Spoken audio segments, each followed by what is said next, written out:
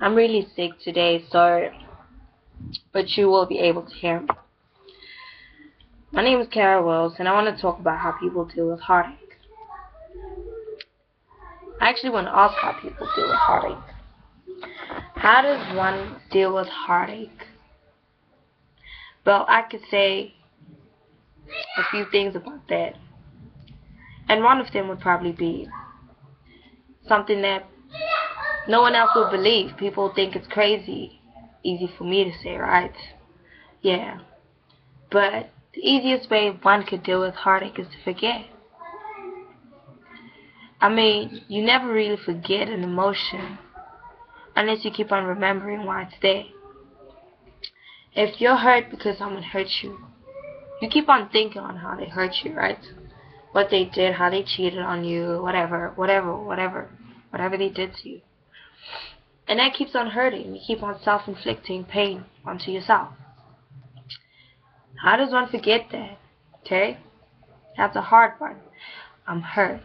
I really want to forget this person. I really don't want to think about this person. This person has caused me so much heartache.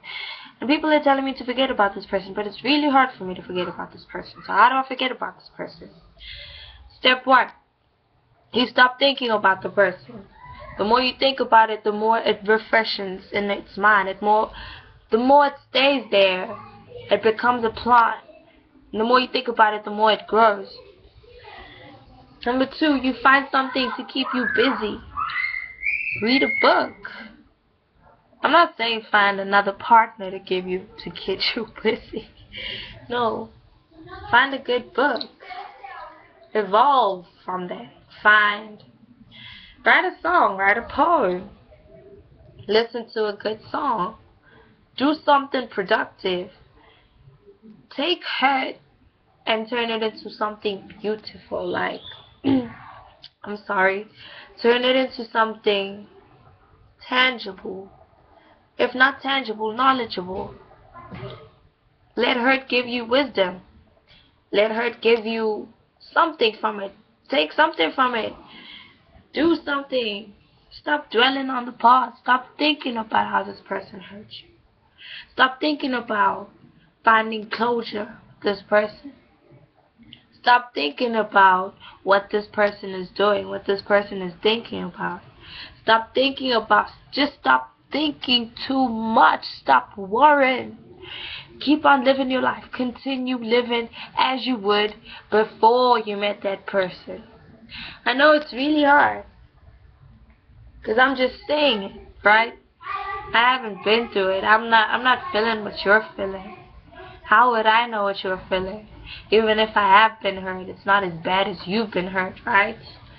I know. But I'm sorry, guys. I really have the flu.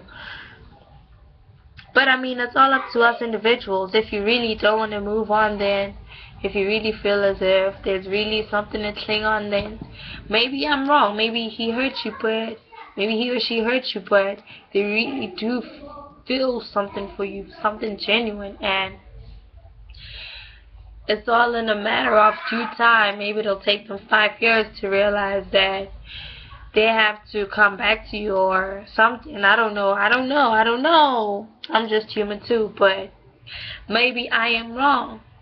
Or maybe that person is just living their life and doesn't really care about you. And you're sitting here thinking about why this person did this.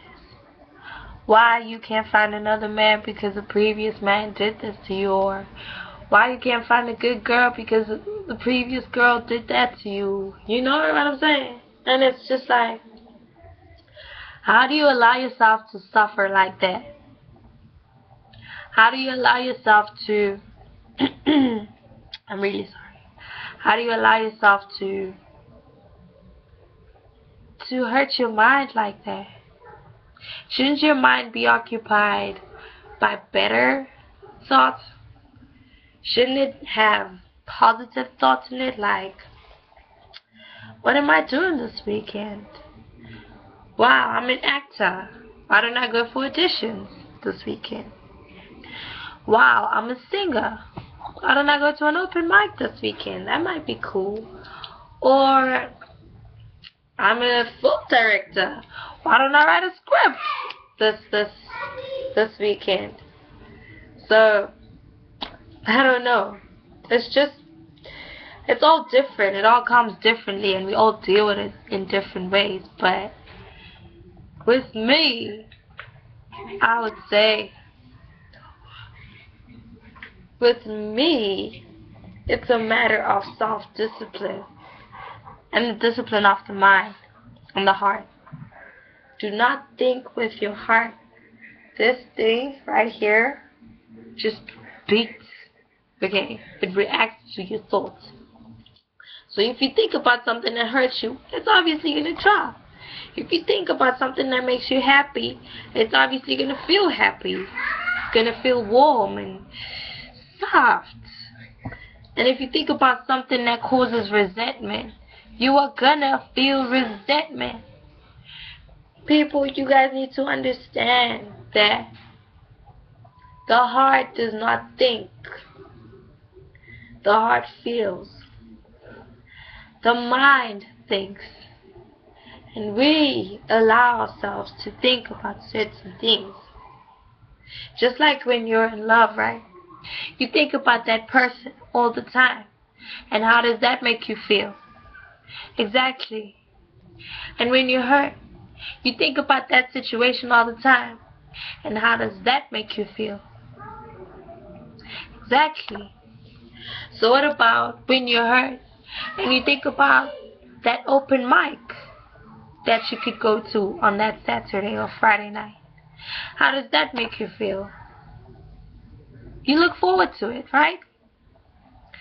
So why dwell on pain when you can take pain and turn it into something so incredible?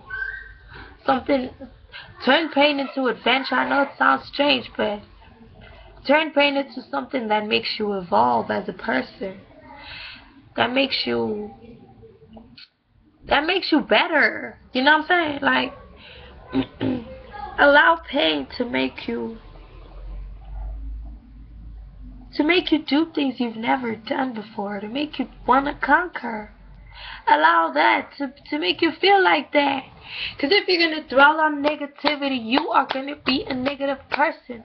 And if you are going to dwell on bad things, bad thoughts, you are going to be a bad person to other people, because that's what you felt, and that's what makes you feel bitter.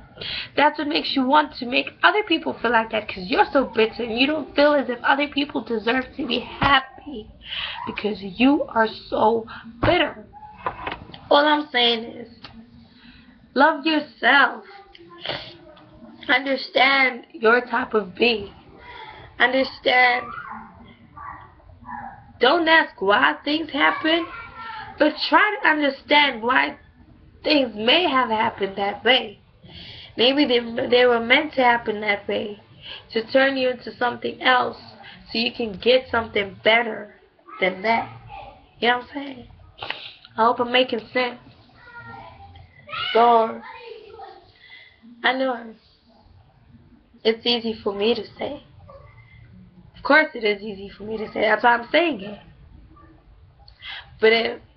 But only the greatest people are great because they discipline the mind. Okay? So guys, you need to understand that your mind is a powerful thing.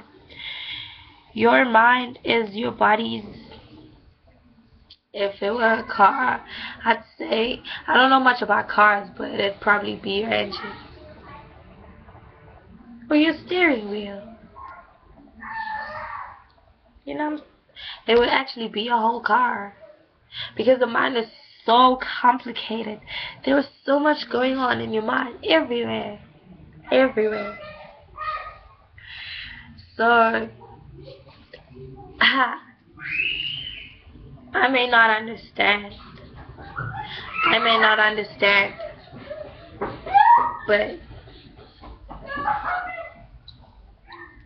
But I try to understand stuff. I try to sit down and ask myself why certain things happen. I don't ask God why certain things happen, because I don't want to be that inquisitive.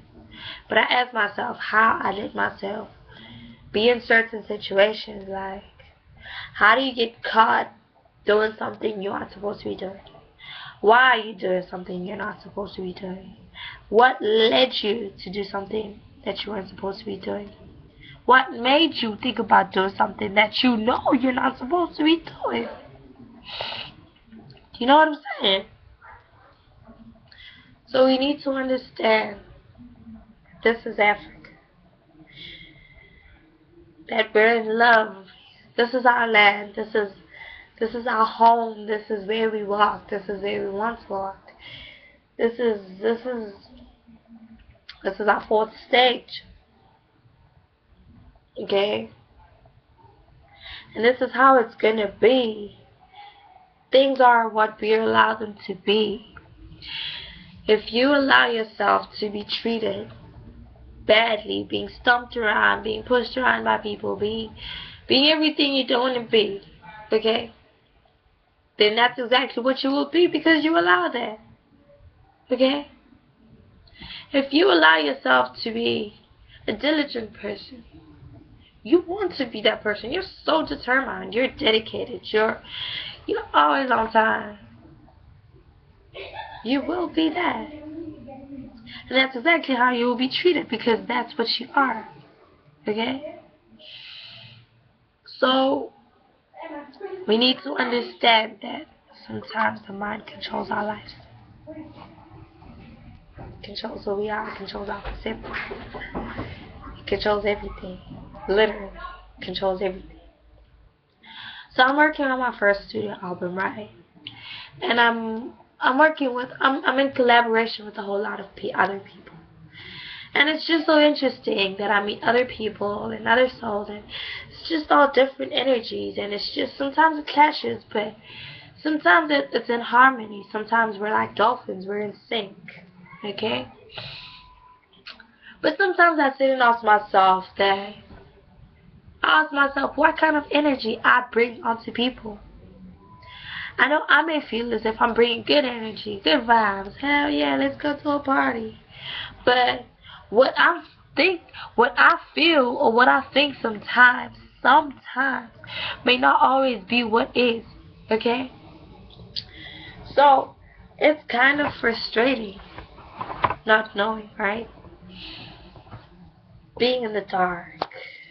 It's frustrating, actually. It's not kind of frustrating, it's actually really frustrating. Because sometimes you want to know things that are hidden from you, or things that you shouldn't know, or things that are better not known of. You know what I'm saying?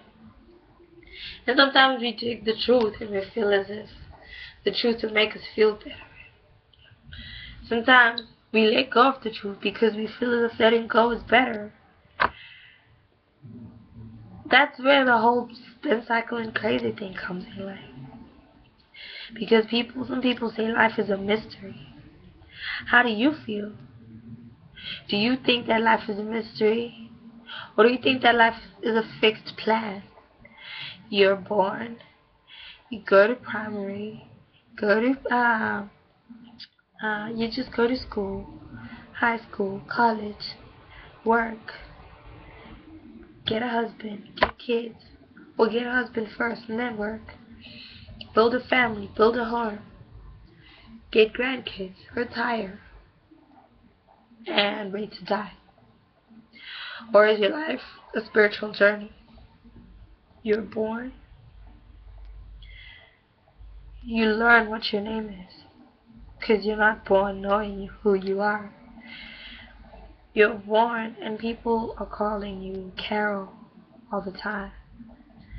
And you start to realize that, oh, I'm actually Carol, you know? You learn how to spell your name. Your teacher teaches you how to spell your name, or your mother, your father, your parents, whatever. And then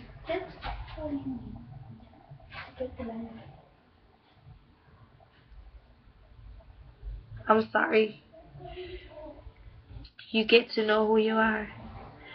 And then you learn stuff like, this is really unnecessary for me to add, but I felt the need to add it because I just feel the need to add it. You start to learn the color of your skin. You start to learn this. You start to learn the texture of your hair. You start to learn this too. You start to learn your IQ. Okay? You start to learn if you're dumb, if you're smart, if you're an average student, or if you actually have to go to another school, a special school. You start to learn people. Oh, this person is deceiving. Oh, that person is good for me. That person gives me good advice, and I'm not so sure about this person. You learn stuff, right? And then you grow. You're hurt. This person stole your idea, and this hurts you, right? You learn from that. This person cheated on you, and this hurts you, right? You learn from that. So the next time you have an idea, instead of preaching it to everyone, you implement it, right? That's how you evolved, and therefore that's how your blessings manifest. Oh, this person cheated on me. Man, screw him. I'm so gonna find someone better, someone that's not gonna cheat on me, be loyal, and always be true to me, and he will love me and respect me. Okay? So the next guy that comes your way, or the next guy you intertwine with, you start to actually get to know better, and you start asking him questions like, who are you? Where are you from? You start asking questions, you get in depth, you're cautious at first until he actually proves himself. And then that's when you start learning how to trust. And that's when you actually make him your boyfriend, and that's how you evolved. You found someone better than your last person. Okay? So, I could sit all night and talk about this. Seriously. But I have to go. But just keep this in your mind and think about this. I love you all, and I love myself.